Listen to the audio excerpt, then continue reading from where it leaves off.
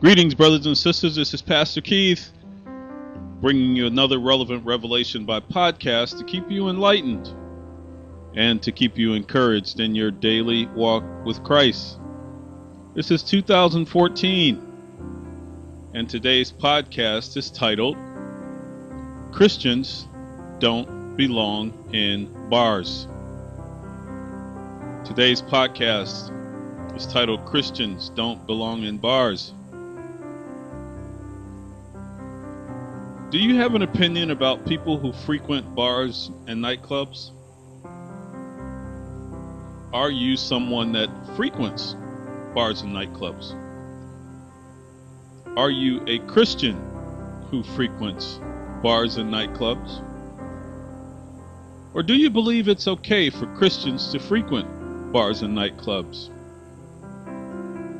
There are several scriptures that deal with this issue without having to even give any sort of personal opinion. Here are three. Number one, have no fellowship with the unfruitful works of darkness, but rather reprove them. That means expose them. You'll find that in the book of Ephesians, chapter 4, verse 11. You will find that in the book of Ephesians, chapter 4, verse 11. Number two, 1 Corinthians chapter 5 verse 11 says we are not to keep company with drunkards. 1 Corinthians chapter 5 verse 11 says we are not to keep company with drunkards. And number three, the book of 1 Peter chapter 4 verse 7 says, but the end of all things is at hand. The end of all things at hand. So be ye therefore sober, so that you can watch and pray. The book of 1 Peter chapter 4 verse 7 says, but the end of all things is at hand, so be sober so that you can watch and pray. If you're a Christian and you've been going into bars and nightclubs for any other reason than to help witness to people who are inside, I highly suggest and encourage you to stop. If you're a Christian and you've been going into bars and nightclubs for any other reason than to help witness to people who are inside, I highly suggest and encourage you to stop. Why? It's very simple. Ask yourself this question. If Jesus returned to rapture the church, and at the time he comes, you just happen to be inside a bar or nightclub, with a drink in one hand, possibly a cigarette in the other, and you're intoxicated to the point that you're considering a one-night stand with someone you've just met, ask yourself this simple question. Do you think Jesus is going to wait for you to sober up so you can go to heaven? Do you think Jesus is going to wait for you to sober up just so you can go to heaven? I've been with my wife 30 years. And in the 3 decades we've been together, we've never, ever been inside a nightclub or a bar for any reason at all. I've been with my wife for 30 years. And in the 3 decades we've been together, we have never, ever been inside a bar or nightclub for any reason at all. In fact, before getting married, I only stepped inside a bar or nightclub twice in my entire life as a patron. Even during my high school and college years, because I was the disc jockey for most of the house parties in my community, I avoided bars and nightclubs like the plague, because I always believed there was nothing good inside.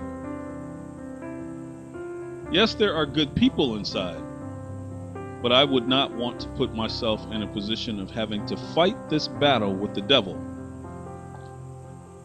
especially when I willingly enter into his den of darkness as someone in church leadership. I'm one that believes, and I'm one that knows from personal experience from my early premarital days that intoxication can lead to fornication.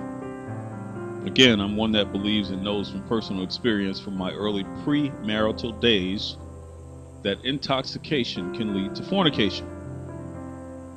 I'm one that also believes in supporting the many causes that exist, because someone who left a bar or nightclub was irresponsible, got behind the wheel of a car, drove intoxicated, and ended up taking the life of someone else's child or spouse or sibling or parent. Christians don't belong in bars, and I've heard every argument to the contrary. I've heard arguments such as it's okay to just have a beer or two every now and then. After all, they serve it at that big historic church's block party. My response still won't change. Christians don't belong in bars. And then there's the argument that there's nothing wrong with social drinking as long as you act responsibly and have a designated driver. Even still, my response won't change. Christians don't belong in bars. And you could continue giving more reasons or coming up with more rationale, and my response still wouldn't change. And at some point, I would ask you whether or not you believe Jesus would join you for a drink inside that bar. Brothers and sisters, Christians don't belong in bars. This is Pastor Keith. And today's podcast is titled Christians Don't Belong in Bars. I'm bringing you another relevant revelation by podcast to keep you enlightened and to keep you encouraged in your daily walk with Christ. May God bless you, and may He keep you today and always.